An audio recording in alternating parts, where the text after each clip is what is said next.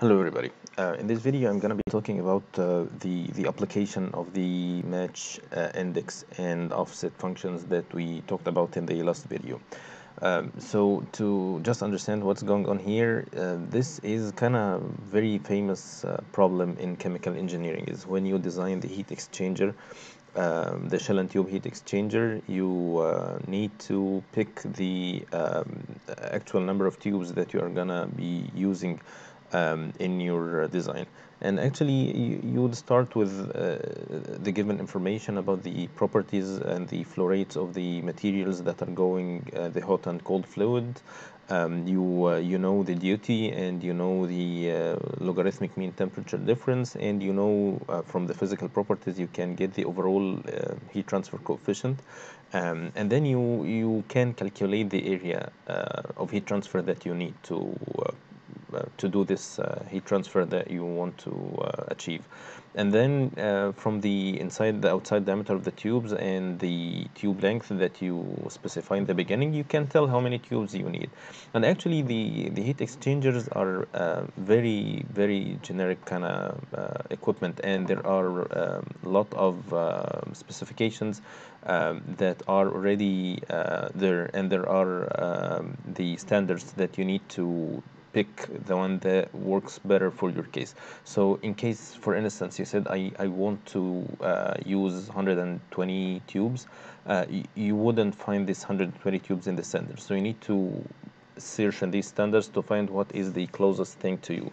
And these standards are published in tables like these that you see here, and these tables are from a very famous textbook. It's called the Process Heat Transfer by Kern. and In these tables, you'd see that there are two tables, one for the square pitch and one for the triangular pitch. And the pitch is the way the tubes are arranged. They might be arranged in like triangular shape like this. So you have 1, 2, 3, and this is how they are arranged in the whole area. And they might be square like this. So you have 1, 2, 3, 4. They take this shape, and usually the square pitch gives more space between the tubes than the triangular pitch, and it depends on the fluid. It's viscous, it's makes a lot of scales and fouling, and there are a lot of details about this, but this is not the point now. The point, if I, for instance, I said I'm gonna work on the square pitch, and I want to pick the number of tubes that I want to use. You'll find here that there are four tables here. One for the 3/4 of an inch with which is the outside diameter of the tubes, and the square pitch is the spacing between the tubes, which is the pitch, is 1 inch. There is this table for 1 inch outside diameter and 1/4 inch square pitch, and this is 1/4 inch outside diameter and 1/9/16 of a square pitch, and so on. So when you trying to find the number of tubes that you're going to use, you need to first pick which one of these tables is the one that you're going to be searching in. The second point is to find actually where in these numbers you would search. You'd find there are many columns here. Each column says 1P, 2P, 3, 4, 6, 8, and P's. This P is the number of tube passes. So if you are using one heat exchanger, which is one tube pass, you would search in this column. 2 passes, you would search in this column. 4 passes here, and 6 and 8, and so on. So you need to go from very general to very specific. First, to find is it square or triangular pitch. Second, to find what is the outside diameter of the tubes and the pitch, and then to go for the number of passes. And let's say I found that I'm using 2 passes, and I found I need 160 tubes. Then you would go here and find that there is no 160, so you would pick the 166. And this tells you how many tubes that you're gonna use, and from this also you can tell what is the inside diameter of the shell, which is 17 and a quarter of an inch. Okay, so you get actually 2 pieces of information, not just one information. So what we're gonna do here, what I have here is the tables. I just put the values as numbers here in this sheet, and I want to use the information that we talked about in the last video about the match and index and offset functions to do this process automatically. So I'll put some functions here and they will do everything for me. So before we go ahead, you need to understand the three functions well. So if you didn't watch the previous video in the playlist, please go ahead and watch it first. So the first thing I put here, that I put the outside diameter of the tube and the number of passes and the pitch as drop-down lists. So I have here 3/4, 1 and 1/4, which is this 1 and 1/4. I'm not gonna use this today in this video, and the pitch is also the same thing. I'm not gonna use it today. I'm putting it here because I'm gonna use it in the next video, inshallah. This number of passes is what I have here, 1, 2, 4, 6, 8, and this is what I have here. And this is what you should get from the number of tubes from your calculations from the very beginning, from the design of the heat exchanger. So what we need to do is to use the information that we know. So the first thing I'm gonna do is to go from very simple case and increase the level of complexity one by one, so we don't go to the very deep part of the process ones. So what I first want to do is, let's say I'm gonna work on the one tube pass. This is only the place where I'm gonna search for the number of tubes. I know I need 170 tubes. Let's make it 180 for instance. And this is the number of tubes, or the actual number of tubes. Let's call it like this.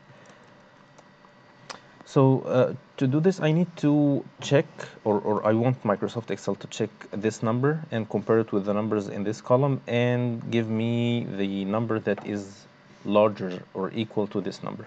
And usually we don't go back or to the smaller, we go to the bigger.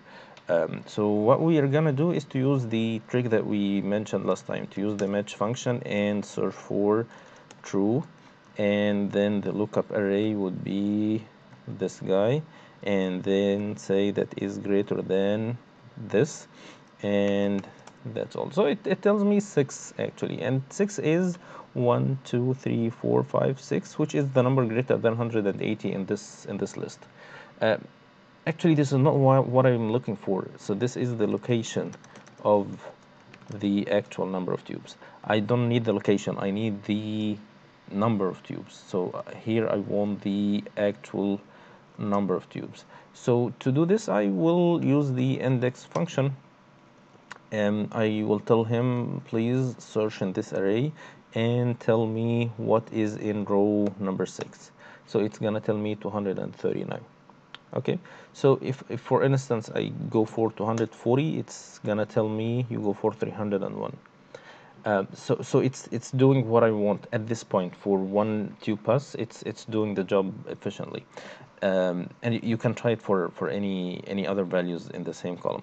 I need to also get the inside diameter of the shell, and to do this I will I will use similar function to what I used before, which is index, and I would do this, but I would do the index for the column of the shell inside diameter. I'm not gonna do it for the one pass column.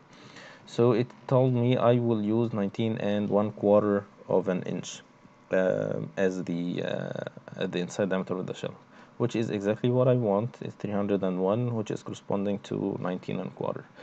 You would notice that this number doesn't mean anything to me as a number. I don't need it by itself. I need it to calculate the actual number of tubes and the inside diameter of shell. So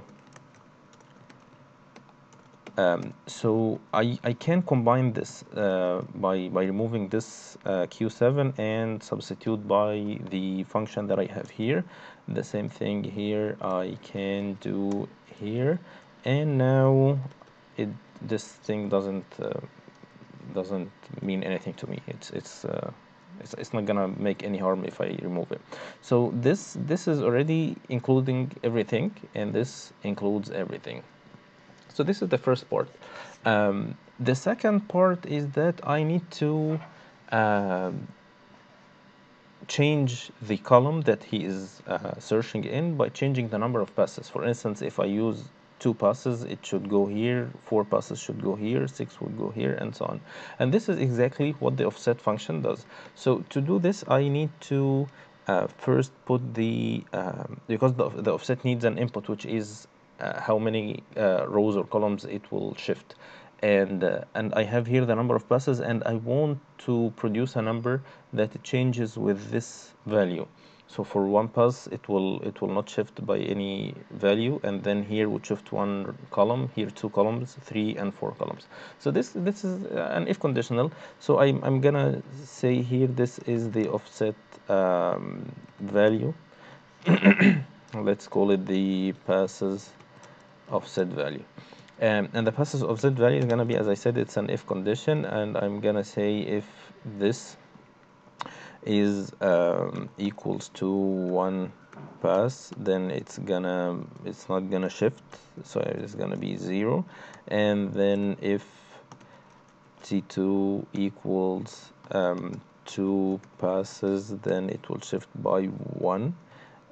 If t2 equals 4 passes, then it will shift by 3. And if t2 equals 6 passes, then it will shift by 3. And you can just put 4, or if you want to make sure that nothing else would happen, we can make it very specific by saying that 8 passes it would be equal 4, and we'll close all the brackets, and that's all. So this is what I got here. 8 passes corresponds to 4, 6 passes corresponds to 3, 4 passes 3, and then 2. I think I did something wrong here. 102. Okay, so it's good to check the functions one by one before going ahead and do everything together. So what I'm gonna do is just simply put something here to shift the column if I have this value not equal to 0, or according to the value that I have here. So what I'm gonna do is to use the offset function. I'm not gonna change the rows. I'm gonna change the column by the value where I am, yeah, the value that I have here, and that's it. And the same here for this column. I need to put offset first, and then 0 and Q7. The inside diameter of shell is gonna have the same thing for offset. I'm not gonna change the first column. I'm gonna change this only, 0 and Q7, and that's it. So what I did here is actually I'm now using 2 passes. I'm not even when the function is showing that it's looking here, it's actually looking in the next column. Let's check. I'm saying 240. I have here 224 and 282, so it picked the 282 and the 19 and quarters. Let's pick the 3 passes, or I mean 4 passes. It says 252 and 19 and quarter. If I use the 6 passes, then it says 244, 19 and quarter. And if I pick the 8 passes, it says 290 and 21 and 25. So it's now doing everything by itself. I just need to change the number of passes, and everything would be like a piece of cake for it. You just need to put the number of tubes and pick the number of passes, and everything would be here with just a click of a mouse.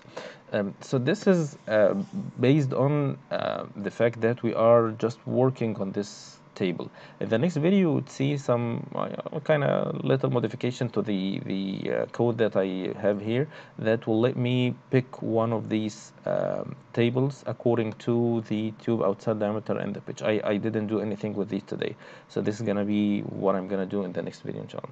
So I'll see you then. Goodbye.